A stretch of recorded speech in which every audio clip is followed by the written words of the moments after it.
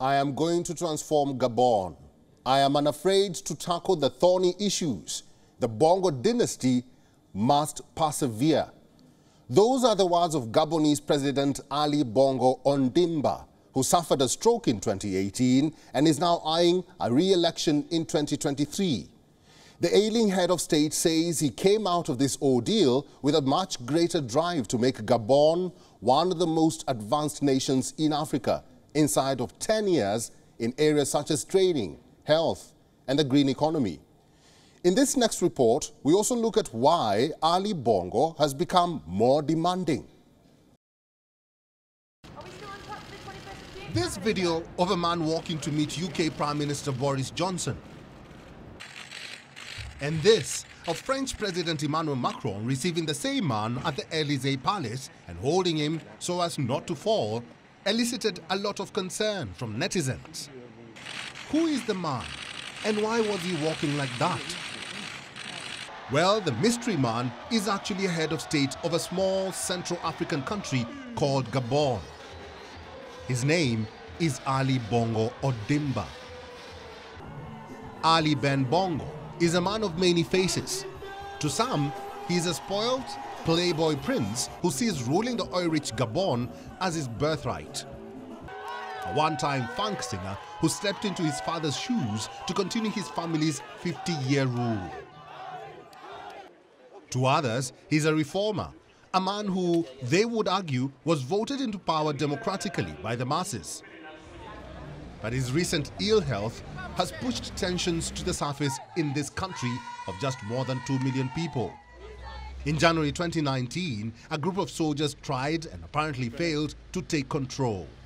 Among their stated reasons was an attempt to restore democracy following the 2016 election, which Bongo narrowly won amid accusations of fraud and acts of violence. The way that Ali Bongo rules, in addition to a kind of dynastic style, which he got from his father, is through the PDG, the ruling party, which for many decades was the only legal party. And so you have now 2 generations, in some cases 3 generations of Gabonese who have worked for this political party. And in a way, Ali Bongo and the Bongo dynasty are the masthead of this one-party system. Much of what is called his following are basically people who have found themselves within the system, the PDG system. And were he to lose, they'd be out of power. Whether this love of funk has remained is unknown. In his more recent years as president, Ali Bongo is said to enjoy jazz, bossa nova and classical music. Ali Bongo served in his father's government as Minister of Defense, a role he held for 10 years. Before that, his first appointment as Gabon's foreign minister in 1989 ended after 3 years because of a constitutional change requiring ministers to be over the age of 35. He was 32 at the time. Gabon's voters were still apparently unconvinced by the time of his father's death in 2009. But Ali Bongo re-emerged as a more reserved figure, attempting to dress down and traveling to campaign in the provinces. In the end, Ali Bongo was elected, winning 42% of the votes.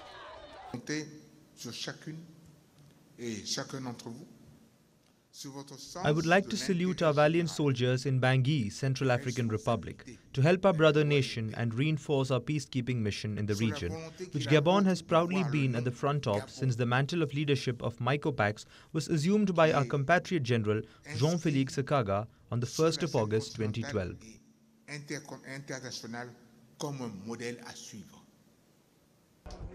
Jean Ping, the former African Union chairman and father to 2 of Bongo's sister's children, became the president's biggest rival.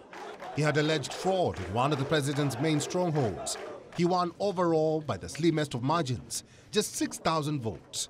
Civil society backed up the allegations of rigging, which were denied by the ruling Gabonese Democratic Party, or the PDG. It is not the only criticism of Bongo's rule from rights groups. They allege the Bongo family turned Gabon into a kleptocratic regime, looting its natural resources, oil wealth and rainforests. While members of Gabon's political opposition have long accused family members of embezzling public money and running the country as their private property. Pascaline, his half-sister, who has just been charged again with these crimes, was sort of her father's assistant, the one who knew all the accounts, who knew many of these are non-disclosed offshore trusts, who helped him to negotiate the property holdings. This is not a secret. This is not something Ali Bongo didn't know about. This is something Ali Bongo participated in.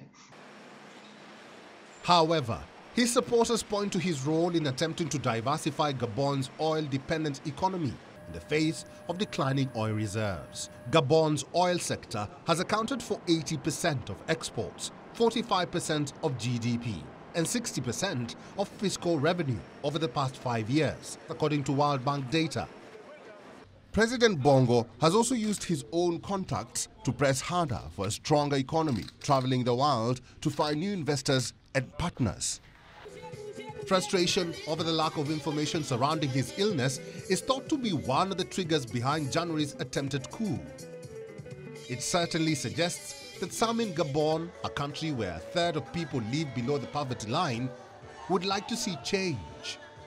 Bongo asserts that the stroke will not deter him and will make a recovery eventually because he still feels like the right president for Gabon. For the moment, however, it seems power still lies with the president and his allies.